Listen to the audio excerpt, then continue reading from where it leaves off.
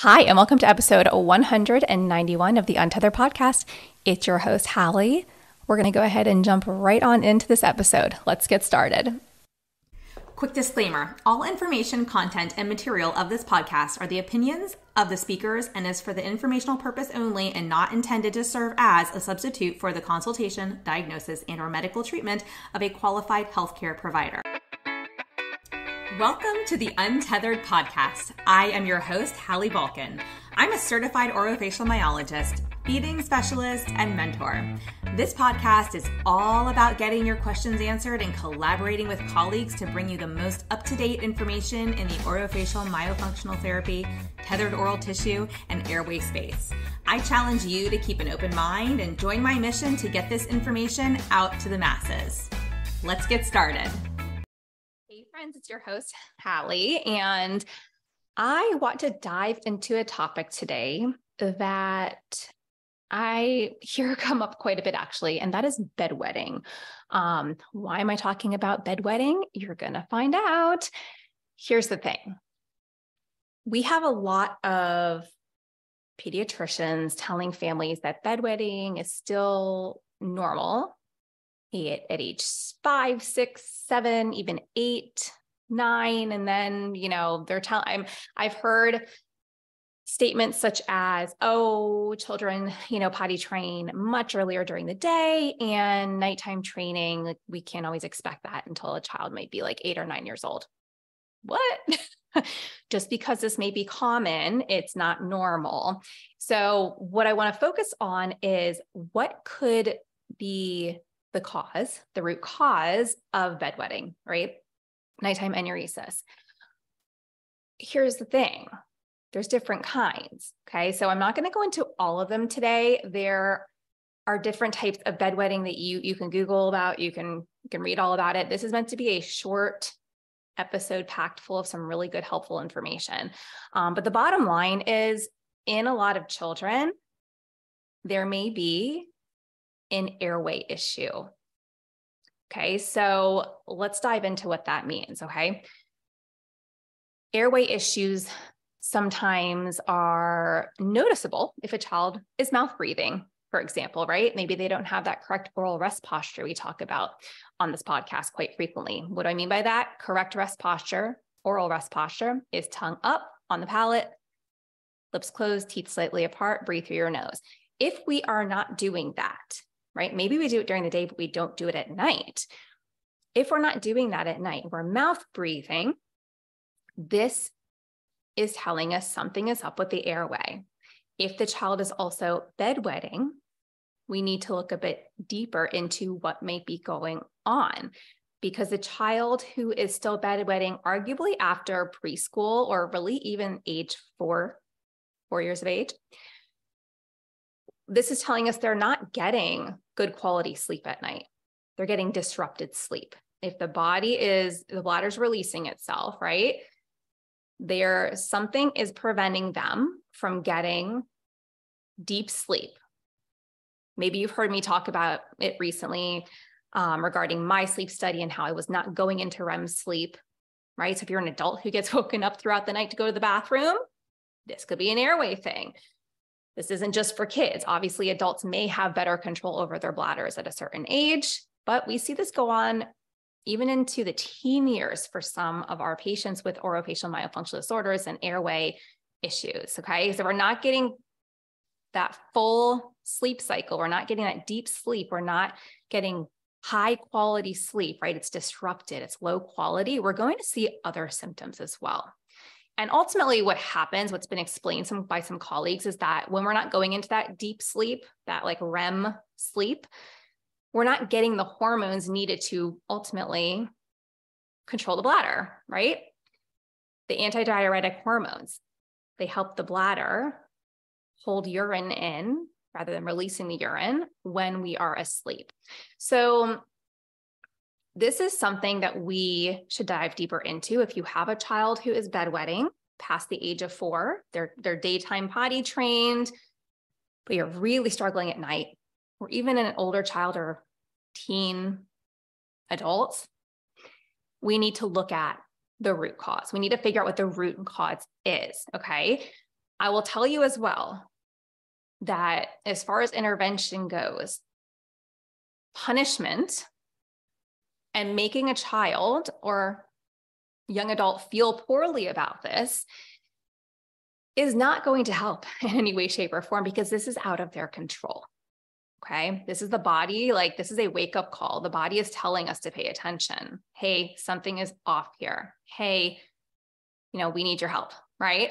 So I encourage you to look into what might be going on. Okay. There is research that shows that there's a strong correlation between bedwetting, especially when like daytime potty training is under control, but bedwetting, that correlation between bedwetting and sleep disordered breathing. And I've got lots of episodes on sleep disordered breathing. So go to untetheredpodcast.com, put in sleep or SDB or sleep disordered breathing, you'll get some episodes. I think it's interesting when you actually start to look at the research, you'll find that many of these children snore, right? The children who are wetting the bed are 4 times more likely to do so if they are snoring. And 46% of children with sleep disordered breathing are bedwetters. So what does that tell us? Right? And I'll share some of this research in the show notes. It's telling us we need to pay attention, because as you've seen me talk about on this podcast, maybe if you've taken, any of my courses, the Mayo method, for example, even in Feed the Peds, when I talk about orofacial myofunctional disorders, right? These children are also more likely to have ADHD, learning challenges, disabilities, disorders, okay? We sometimes see more behavioral challenges in some of these children as well. But hey, this makes sense. If they're not getting good quality sleep, their brain is not getting the restorative sleep it needs to restore, repair, grow, right? Rest up for the next day. If we're not getting that restorative sleep, we're going to see this. We should almost expect it. And in children who are displaying those behaviors, we need to be assessing and ruling out these types of issues so we know if it's truly ADHD or is it a sleep disorder. We sometimes see these kids, get sent for sleep studies, and any type of sleep disturbance is a problem for a child. It doesn't matter if it's categorized as mild or it only happened a couple times during the night while they were sleeping. That's not normal. Common is not normal. Someone says, oh, we commonly see this. That's great. Still not normal. So what can help? Well, we talk a lot about, opening the airway. So maybe their tonsils are enlarged. Maybe their adenoids are enlarged. So could they have a tonsillectomy or an adenoidectomy or a tonsil adenoid or adenotonsillectomy? Wrong direction. They could, but we don't necessarily see that that is the cure-all in all children. We do see that children improve.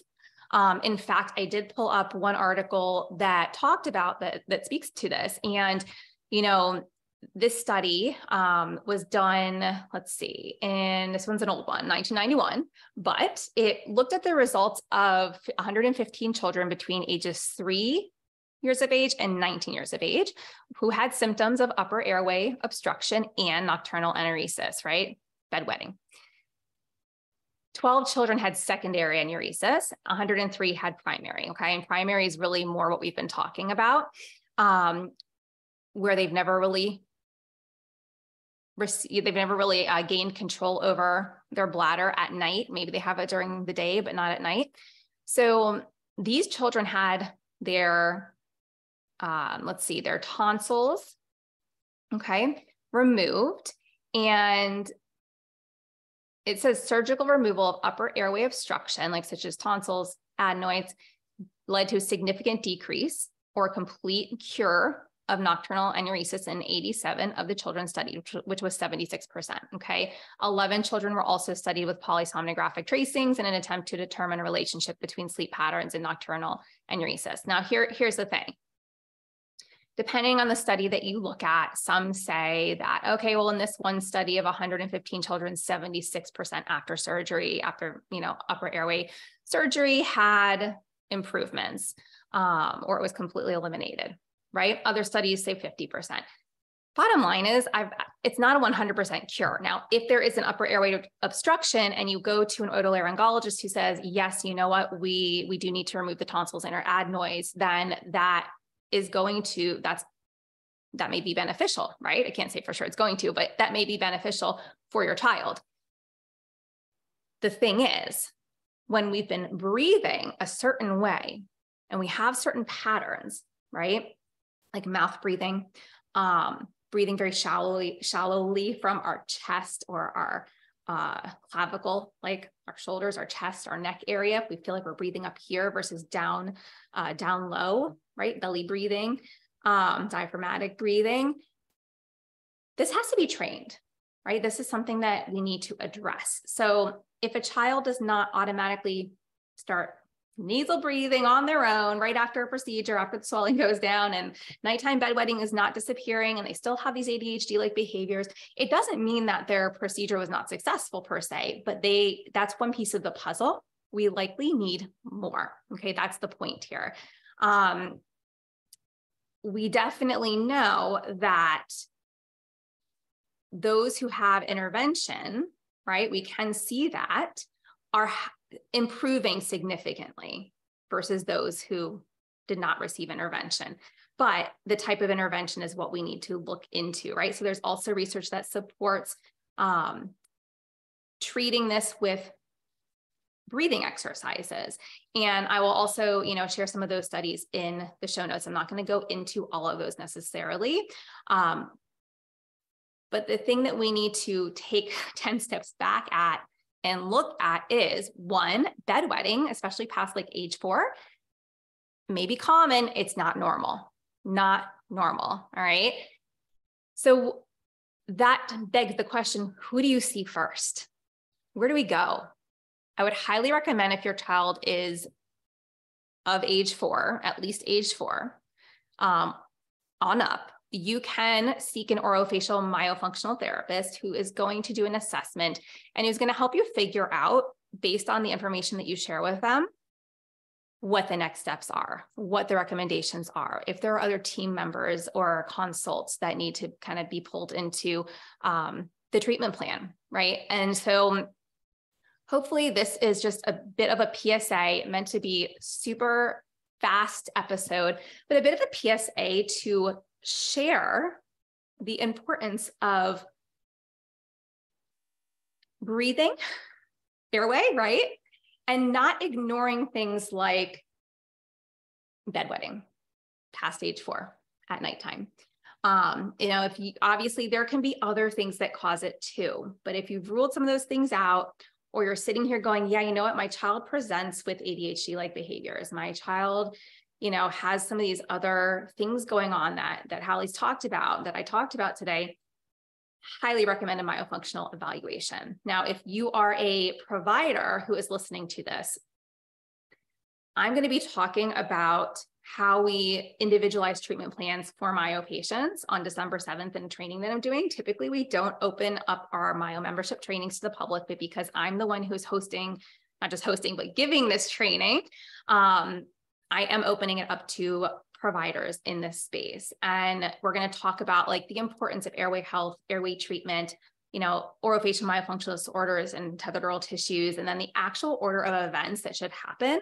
I'm going to share my case with you and the order of events that I experienced versus the order of events now on the flip side that I realized should have been followed, because treatment planning and timing and when certain things happen along a treatment plan for a patient with an airway issue, one, it has to be individualized, but two, there are certain principles that we have to follow in order to make sure we are approaching that patient's case appropriately for that patient, okay? Because there's a lot of like hard, fast statements out there these days that like, oh, you've got to do X, you got to do Y, stop this, start that. And I'm going to talk a bit about one of these topics, like, do we pause myofunctional therapy when we're in certain types of expansion appliances. I'm going to do an episode on that.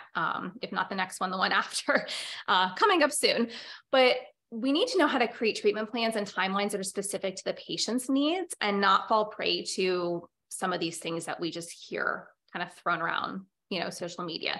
So if you want to join me, go to airwayfirstmyo.com, and that will take you right over to the sign up page. If you're already in the Myo membership, you already have full access to this.